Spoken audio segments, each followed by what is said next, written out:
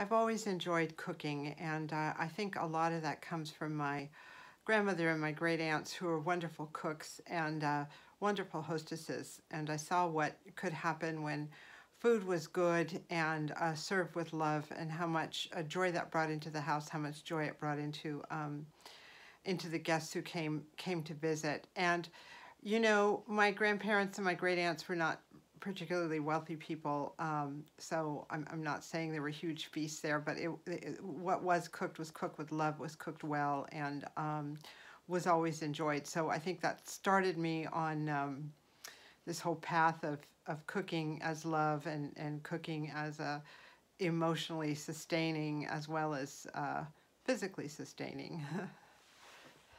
So I've always cooked. I cooked for myself, for friends. I cooked for my family, my children. I still cook for my children, even though they're grown up and have families of their own. I cook for Eddie. I baked a ton of cookies for Christmas for everybody. It's something I personally enjoy. I find it personally fulfilling, and just a nice way to bring a little bit of happiness into people's lives.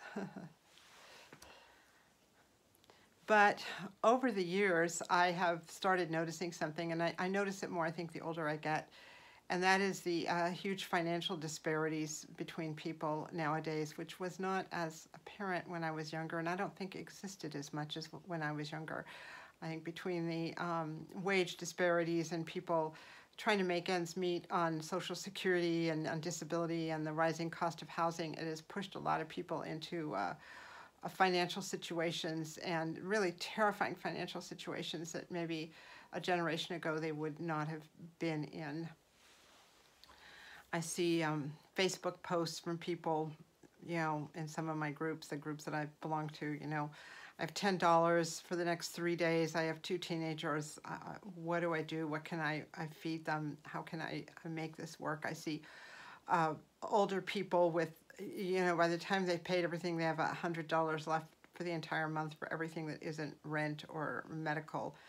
There's just so many situations, people living in RVs, people living in cars, people living in rooms without full cooking capacities, just all sorts of situations, financially devastating situations that I find personally heartbreaking and hard to look away from.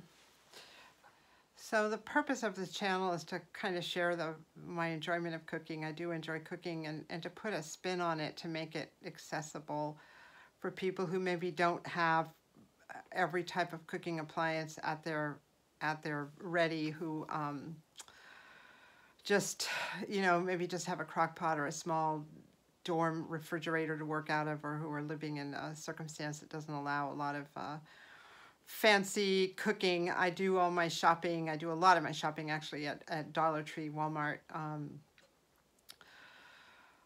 grocery outlet, always looking for the best deal, and I hope that I can let you know what those best deals are too, to keep costs down, because even if you are keeping costs down, you can still enjoy your meals and still bring that joy of eating and company and food and richness into your life. And my hope is that this channel will help you realize that a little bit.